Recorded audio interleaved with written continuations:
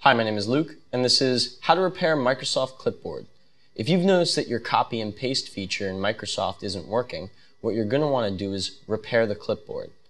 You can do this by clicking on the start bar, typing in services.msc, and under Programs you should see services.msc.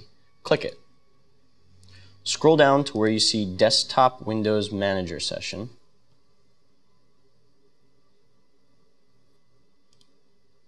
Expand it, and hit Restart the service. This should fix any issues involving copy and paste in Microsoft. And that's it.